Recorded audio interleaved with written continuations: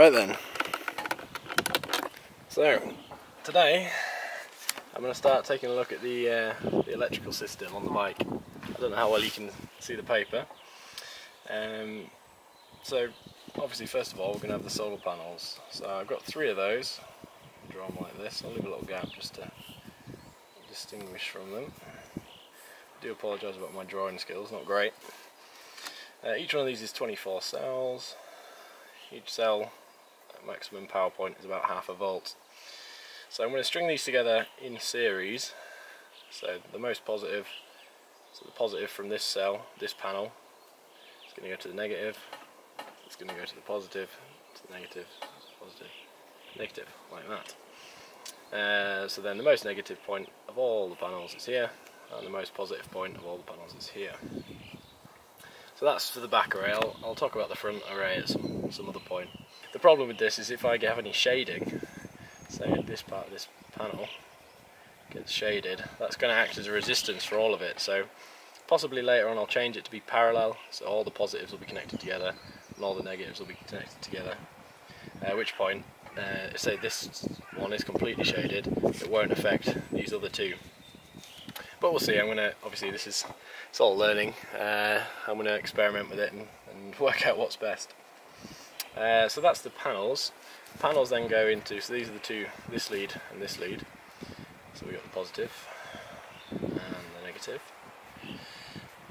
Go into the charge controller, which is that ugly box. Already given up on following the squares. So charge controller. CC is not a very good abbreviation of that, because that's quite confusing with constant current, but never mind.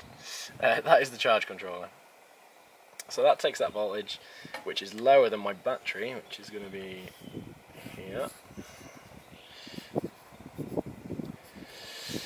The voltage coming out of the panels is lower than the battery, so this boosts that voltage up to match the battery voltage, and obviously stops it overcharging and does some other clever things. So this charge controller, which I have one available somewhere around.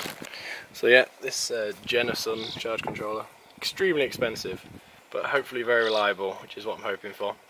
That boosts up the voltage and charges the battery.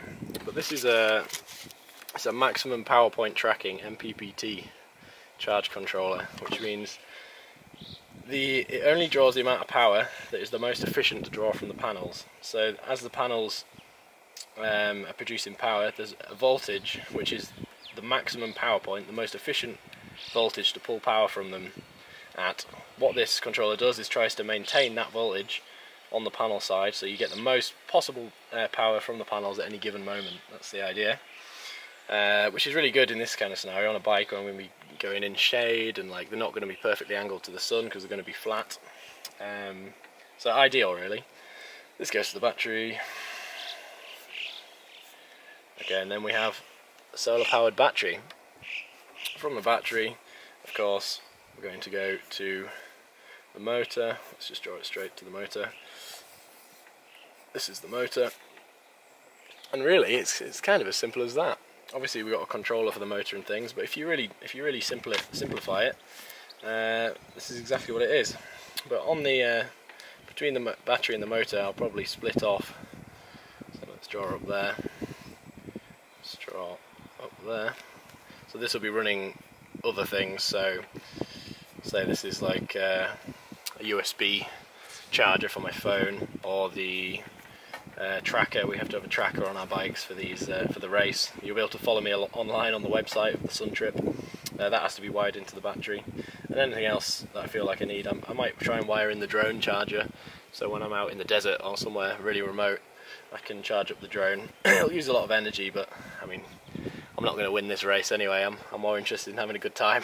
So I can afford to charge the drone on my phone and things like that. So that's the basics of it. I try to keep it as simple as possible. I've probably missed something. So this is what it looks like on paper. Hopefully now we're going to see what it looks like in reality.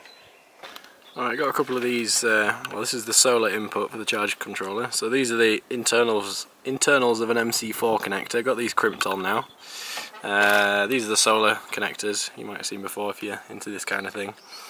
This is basically the internals of this, so you have to crimp these on, but I think I'm going to try and solder them as well, because these are quite high current connectors, but there's quite, there's going to be a fairly decent current going through these for a lot of hours, so I'd rather have a really good connection with minimal resistance to avoid creating heat in these things.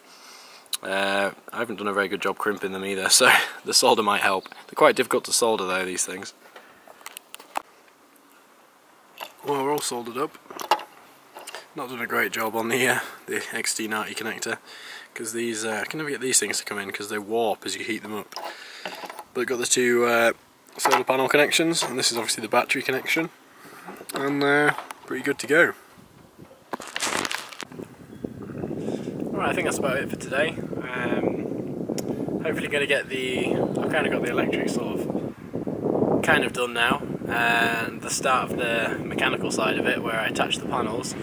Hopefully get the panels attached properly, add the electrics on, and yeah, we're nearly there, nearly ready for a test drive, which will be interesting to say the least. So thanks for watching again, and I'll see you in the next one. Bye for now.